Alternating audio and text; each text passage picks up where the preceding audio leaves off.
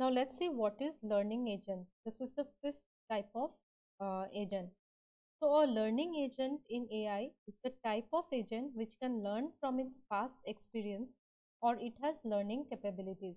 So whatever agents we have learned till now, so they perform some action based on some history or whatever knowledge base it is having and a current state.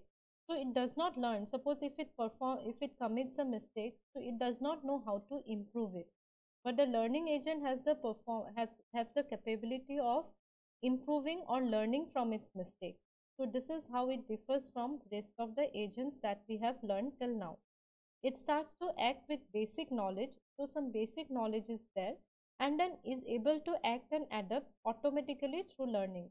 So from its mistakes, suppose it commits a mistake, so from that it will learn something and it will make sure that next time if the same scenario occurs, it is not going to perform the same mistake again.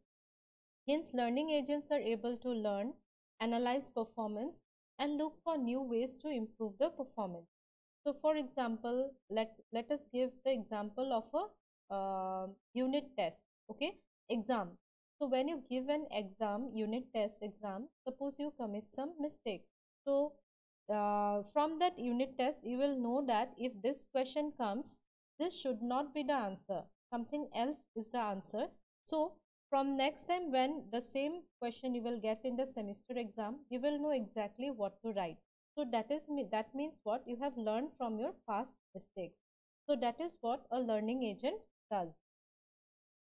Now a learning agent, it has four main conceptual components. So first one is the critic. So what is a critic? The learning element that takes feedback from the critic, which describes how well the agent is doing with respect to a fixed performance standard. So for each and every action, some fixed performance standard is there. So if you perform this action, in order to consider that action to be a good one, suppose 5 is the criteria. Marks 5 is the criteria. Now after performing the action, suppose the agent gets 3. So the critic will analyze the action and it will tell that you are below the expected performance and these are the mistakes that you have done, so you need to improve it. So it will give some it will do some analysis on the task and it will give you the feedback of your action. So that is the purpose of a critic. Then there is the next component, which is the learning element. So it is responsible for making improvements by learning from the environment. And how it learns? It learns, suppose it performs an action. So after performing the action, the critic will give the analysis report that this is the mistake or how you can improve or this and these are the things. So based on the report of the critic, it will try to improve the action the next time it gets the same situation. So it will try to learn from its mistakes or learn from the reviews that the critic has given. So it learns from the difference between performance standards and feedback from the critics. So suppose you should have got 5 but you have got 4. Now how you can reach 5?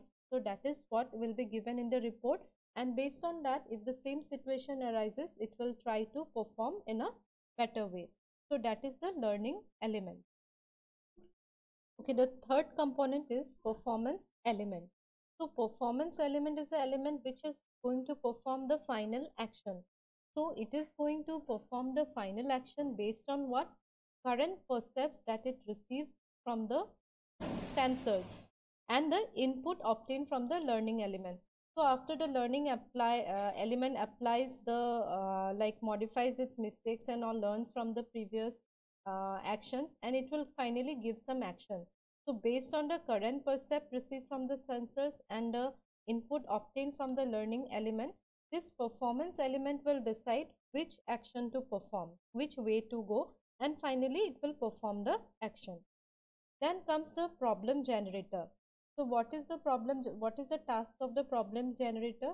It decides, so it is responsible for suggesting actions that will lead to new and informative experiences.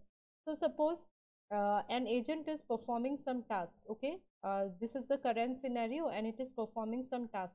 So this problem generator will try to put some new scenarios and will try to make the agent learn how to perform in that new scenarios. That is, it will introduce new and new problems so that the agent can learn from the new scenarios and perform better. So this component is responsible for suggesting actions that will lead to new and informative experiences.